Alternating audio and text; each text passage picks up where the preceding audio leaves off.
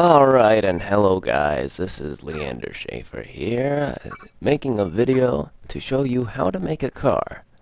Now, I know I started a little ahead, but I just had the idea of making a car, then I decided to make a video on it. I know I said I'd do it at some point, but here it is, a 1991 Nissan 240SX S13.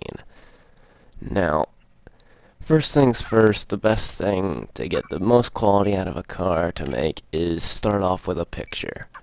Now, I know that might seem like it's cheating, I know, but trust me, it's so much better to use a picture. Now, I know at some points in the video I do make a couple mistakes that I eventually fix at some point, so don't all go rage in the comments section just yet. So right now what I'm doing is making the roof line, and hold on, I botched that up. There we go. Alright, continuing the roof line.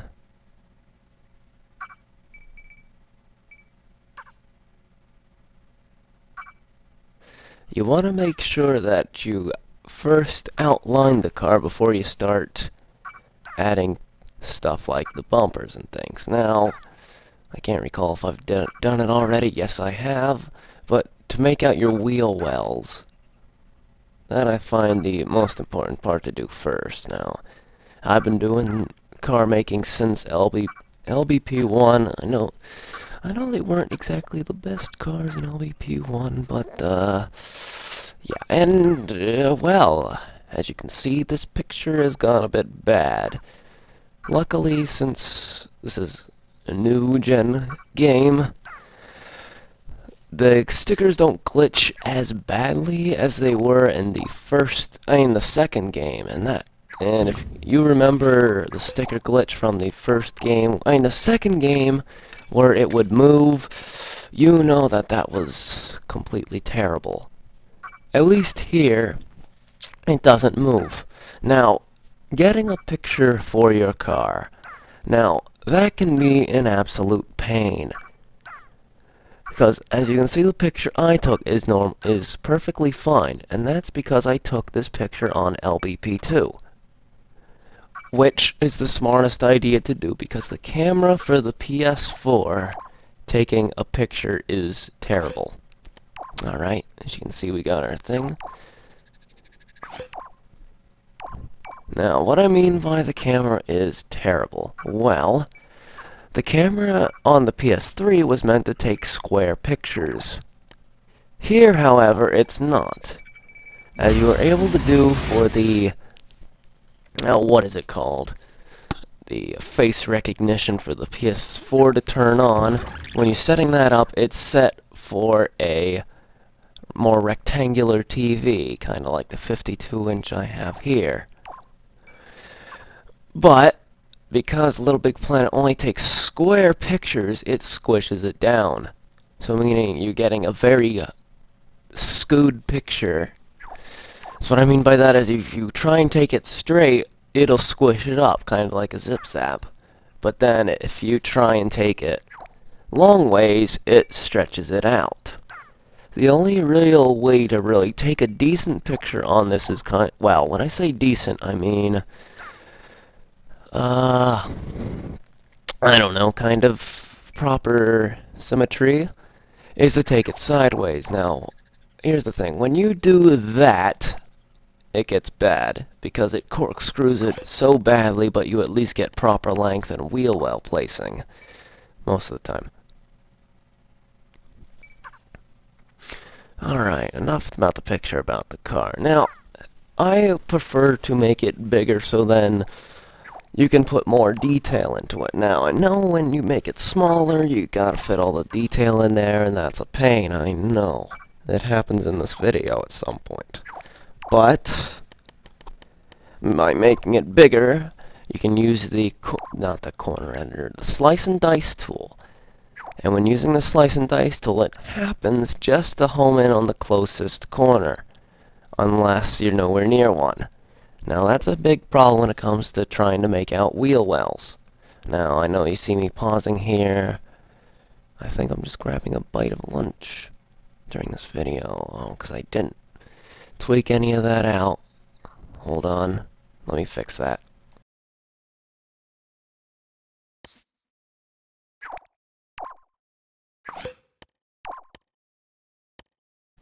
Alright, I'm back. That was quite a long meal time I had right there.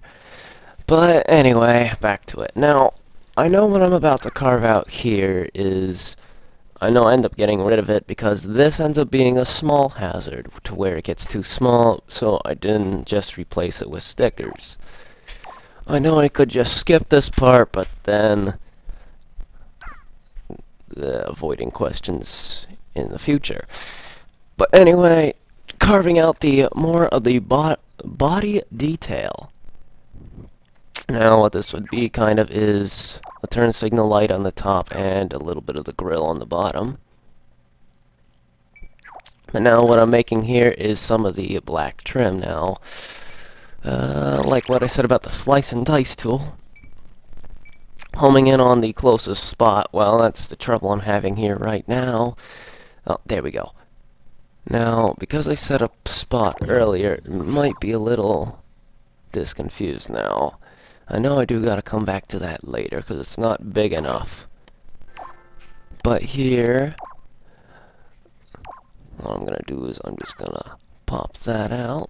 And, oh, well, this being Little Big Planet, some LBP3 made by Sumo Digital, which isn't exactly the best combination. Sometimes things won't work, as if you haven't already noticed in this game. Ahem, the layer changers. I don't know, for some reason some things in this game just don't work. Now, I know games like The Crew, as you've seen some videos, don't seem to work as well as they should. Probably why the PS2 era was so good, because they couldn't really send updates. Anyway, enough griping. Alright, now, right now we're going to carve out the top area, the roof, as we Americans call it. Alright, now, by carving out the roof here, I can then attach things on like the trunk, hood, lights, other things. And, ding, there we go. Time to carve out the hood. It's small. Oh yeah, it's amazing when you go back and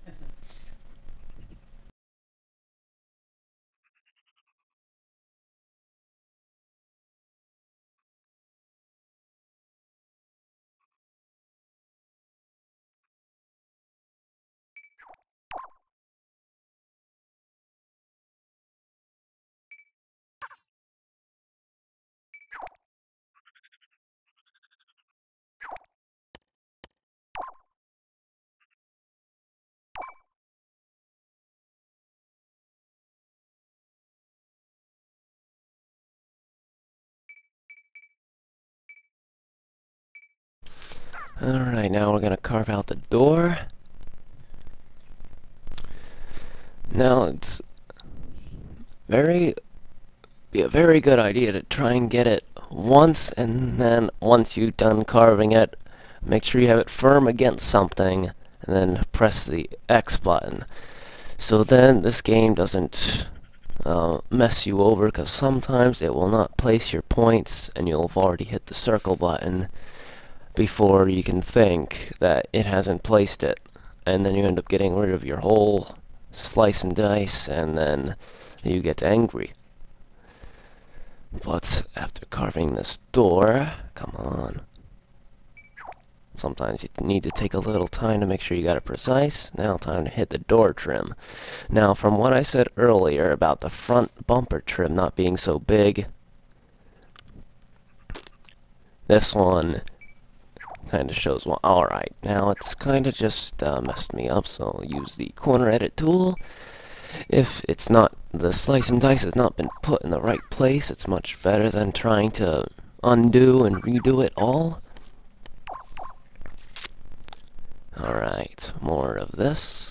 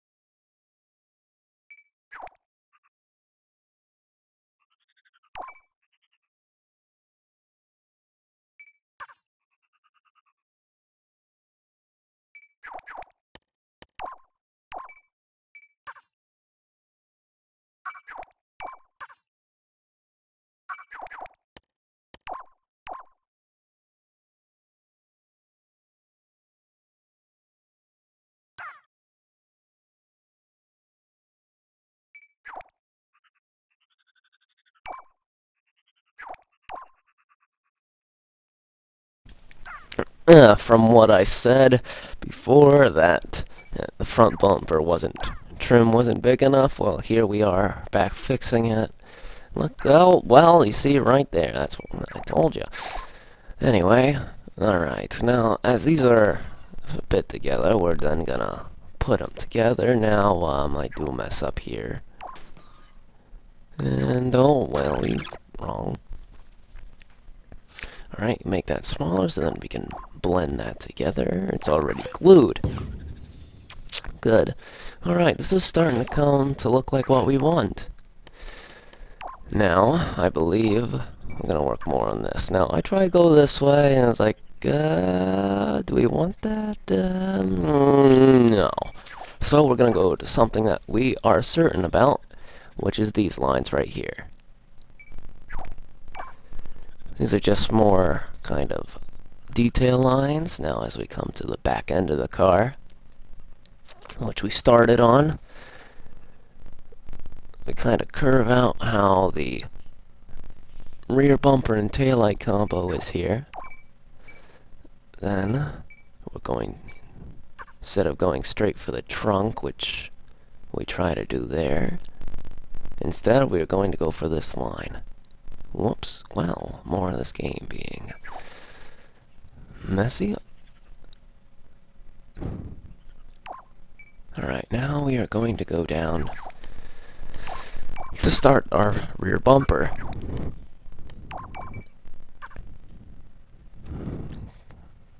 Like I said, just stick to the lines that you know are part of the car and not just part of it being a blueprint. There are definitely differences in the two, and they can sometimes mess you up, like that one bottom line right there. Not there, but the one underneath that.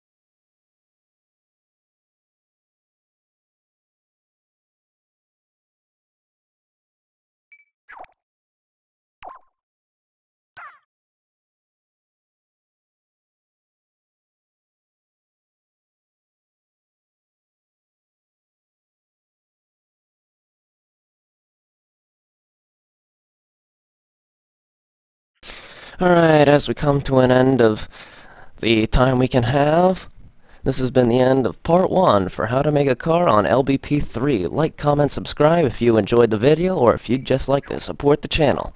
Thanks for your support, and I'll see ya.